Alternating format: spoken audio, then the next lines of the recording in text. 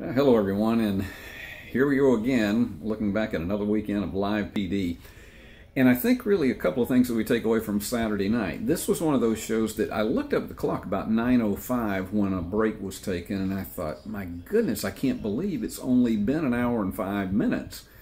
Because it seemed as though they had been literally everywhere. They were jumping from place to place, and it was a faster moving show, although there really were not as many resolutions to things tonight. And that happens so often in police work, that a lot of times you are in situations that are potentially scary, and we certainly did have a couple tonight. Serving warrants was one of them. That home burglary situation in Lake County would definitely have been a situation that could have gotten extremely scary. But all be told, we just did not see anything where there was that payoff. Let's just hope for the officers and the people who are neighbors in those places. I hope that those get resolved, because there's nothing any scarier than to live in a place where you have something that is uncertain and it is still hanging over everyone's head. I would have to say tonight, though, that I would give the Officer of the Night award to Susan Woodard, because she was in so many places. But folks, this was just another one of those things of child neglect tonight that I have absolutely no patience with, and I do not understand people. I don't care what their backgrounds are from. I don't care how they've been raised or not been raised. To put a child in a situation like that was just absolutely inexcusable. And I'll tell you what it really reminded me of. I don't know whether a lot of you remember one of the earliest episodes of Cops back in 1989. It was down in Florida.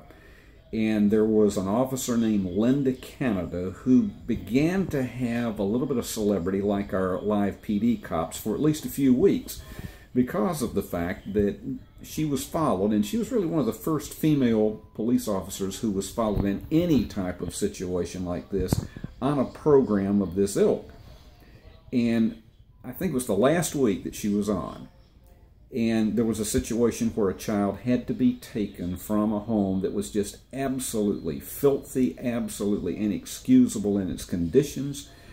And I got to tell you what happened in that case. It was one of the most memorable moments that I've ever had in television, because Linda Canada came back to her car and just had to explode in tears because of what happened with that child. It was one of those that stayed with me to today. And I thought we were going to come close to that tonight. But I think unquestionably the fact that Susan Woodard said what she did about the fact that it's the one part of police life that she absolutely hates and ticks her off, because of the fact that it involves parents who just won't take responsibility for their children, not even changing the child, and then looking at Susan and saying, I do change her, I'm a mother.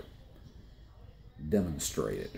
That's what I have to say. Demonstrate it, because you certainly didn't demonstrate it tonight.